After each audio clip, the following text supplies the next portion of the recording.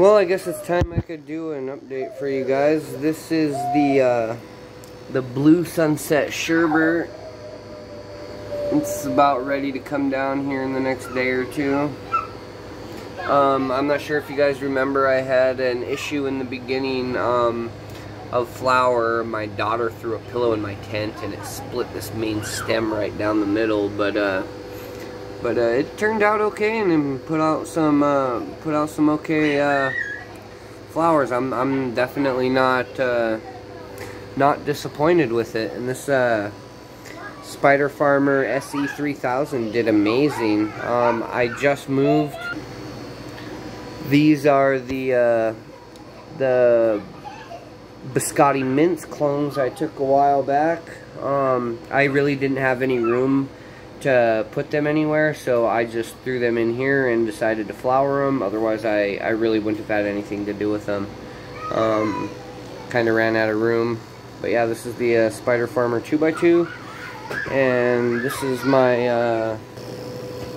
the 3x4 that I got my Mars Hydro SP3000 in. This is Peanut Butter Breath. It's just about done too.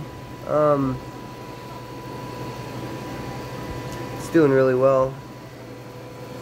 I'm kind of disappointed in the trichome development though. There's not really much trichomes on it. It's not very sticky. It's got a good smell to it though, but it's just not as frosty as I would have liked. So I got some Peanut Butter Breath from Green Wolf Genetics that I'm going to be trying. This is a bag seed that I just popped and threw in here, and it's turning out really well. This is the Biscotti Mintz that I started quite a while ago. I put it into flower. These are about 7 weeks into flower now, and they're doing amazing. It's got a really cool color. It's kind of hard to tell with the lights on, but it is a super dark purple.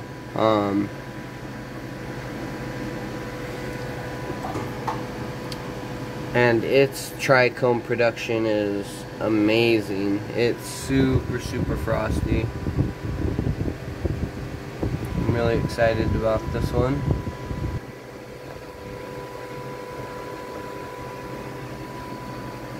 And then I got a blueberry cupcake that I just threw in here because these two are going to be coming out here in a couple of weeks. And this is a blueberry cupcake from Humboldt Seed Company, I believe. This one I'm going to be doing a run with Foop nutrients, so stay tuned. I'll be posting some videos of that. And then down over here I got some other, starting from the way back, that one is Demon Fruit from Tarantula Genetics. This one up close here is a Slurricane crossed with Wedding Crasher. We'll see how that one turns out. And then I have, starting from here, working my way around, that top corner one is another blueberry cupcake. The one next to it is Granddaddy Perp crossed with Afghani. And then this one right up here, let me see, where's my finger? This one right here is a Mango Kush, and this one is a White Widow. So yeah, those will be coming up here shortly. And yeah, they are under a VivoSun VS1000, and they're in just the spare part of this this 3x4 that I got. That's a 2-in-1 from VivoSun. It's a pretty nice tent. I really like how I'm able to keep them apart. Oh yeah, so I'll talk about this a little bit too. I probably haven't gotten any. Come on. I tried spraying this thing down with a colloidal silver mixture, just this branch. That's why it's marked off right here. But the colloidal silver mixture from, oh, what was it called? Teresia's misting spray, I think is what the brand name was. It didn't work at all. So I just kind of decided to let this one go just to see how it would turn out. But nothing happened. So I will probably end up discarding that that section of the bud there, because I was spraying it. I started spraying it from about a week into flower to about 3 weeks into flower, and it did nothing. Did nothing at all.